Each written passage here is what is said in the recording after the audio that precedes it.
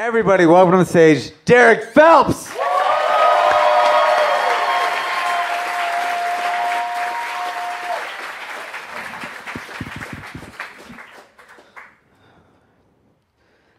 Thought I was going to be late to the show tonight.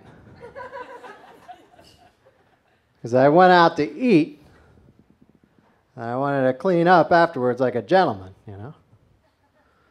And I saw that sign on the bathroom mirror. It said, "Employees must wash hands before returning to work." So after standing there for a while, I just decided to wash them myself.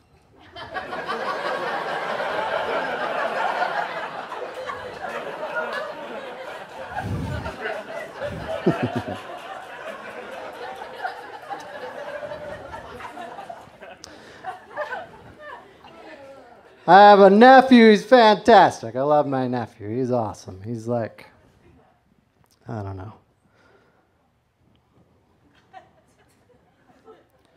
Somewhere. That's it. Just holding his hand like this all the time. It's really weird. Just walks around that way.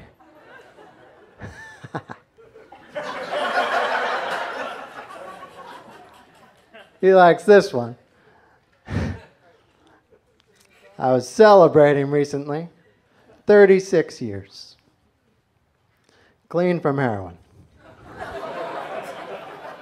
Thank you very much. It's been hard. On this special occasion, I figured I would treat myself to a very nice meal, you know. So I went to the grocery store and I bought myself a Totino's frozen party pizza. Because nothing says glorious celebration like a tiny buttery cardboard cracker. Covered with a ketchup-like substance. And then another layer of cardboard, shredded this time. Especially the fancy one with the cute pepperoni. Hey, little squares of peppered meat. Call up Totino, we're gonna have a party.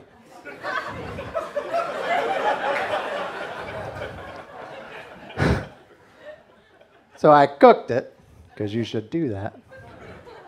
And then I ate it. You should do that too. It was very nice.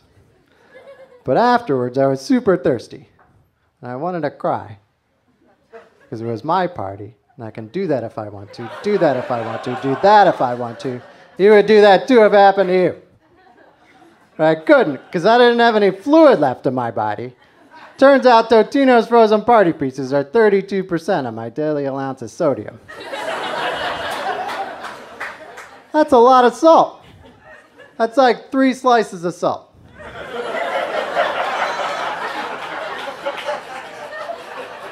Shouldn't I see it on the pizza at that point?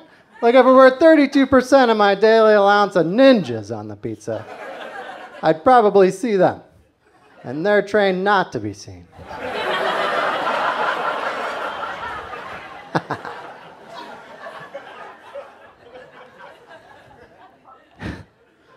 All right, people.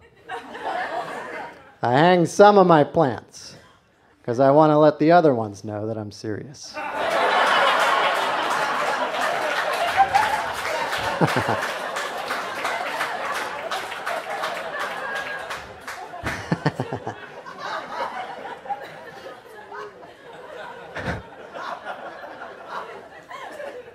I was driving on the highway, you know, and I got cut off. That sucks, you know. Whenever this happens, I always speed up a little bit and I pass them, you know. I look in the driver's side window for an explanation. But it never satisfies. It's never like a dog driving. Oh, Cocker Spaniel. That makes sense. They're horrible drivers.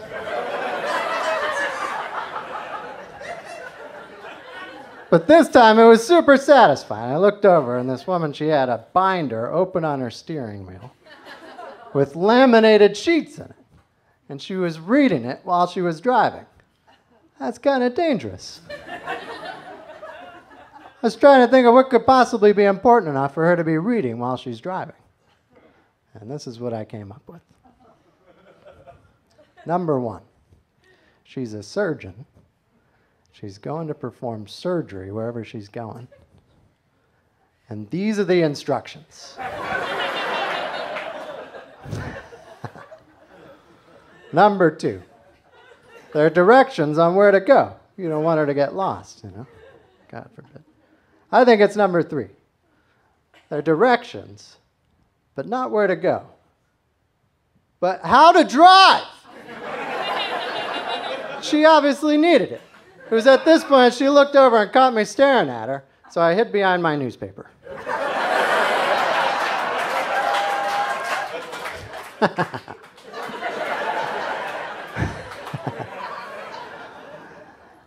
I go flying a lot for my job all the time, flying on the planes, you know. I think the terrorists have ruined everything. They got the guy that made the bomb out of the shoes. Now you got to take your shoes off, you know. And I got the guy that made the bomb out of the water bottle. So now you got to take your water bottle off. I think it's time for the terrorists to do something nice for once, you know.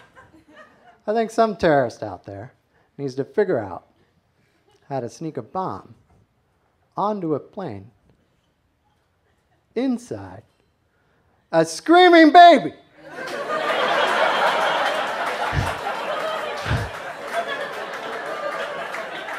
That way afterwards, the only way you can get a baby on board a plane is in a 3-ounce container. Thank you very much. You guys are awesome. That was cool. All right.